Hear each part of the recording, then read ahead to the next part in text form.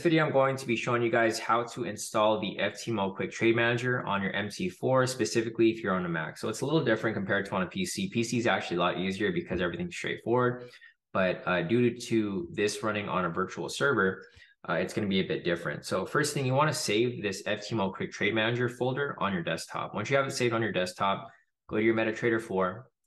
And going back to the link, which will be posted in the module, I'll be posting, the link for the download, and then this link here as well, where it'll have detailed explanation. So the main thing that I'm going to be covering is how to install it. Once you've installed it, you can go and rewatch this or read this blog post over here. It's going to show you the details that you need to put in with regard to your options and everything else.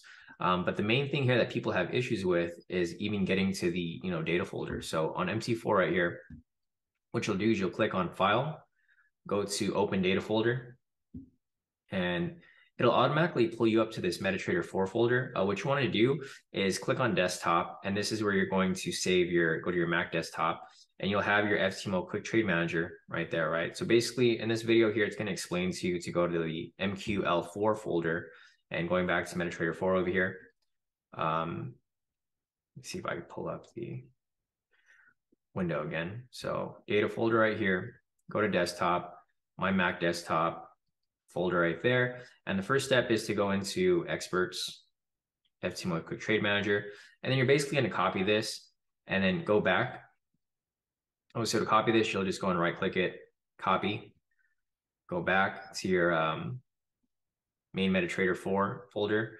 You'll go to MQL4, go to Experts, and then you're just going to paste it in there. I already have it in there already, so I don't need to do it again, but that's how you would be able to paste it there. So you go ahead and right click, hit paste, and then it'll paste it in there. And then next up, I think you're going to go over to the same thing, your Mac desktop, go to Images, copy the same folder there, right click, copy, and then go back to your MT4, go to I think it's MQL4, and then Images, and you'll do the same thing there, just right click and paste. Once you have that there, you'll move on to the next steps down here. You'll go to Options, you'll put in the requirements there, enable expert advisors, et cetera, et cetera. Once you have that set up, you can go back to your MT4, go to your navigator over here. It's probably gonna be closed if you closed it, but if you have it open, just click on that there. Go to under expert advisors, go to Ftmo Quick Trade Manager, double click on that there, click OK.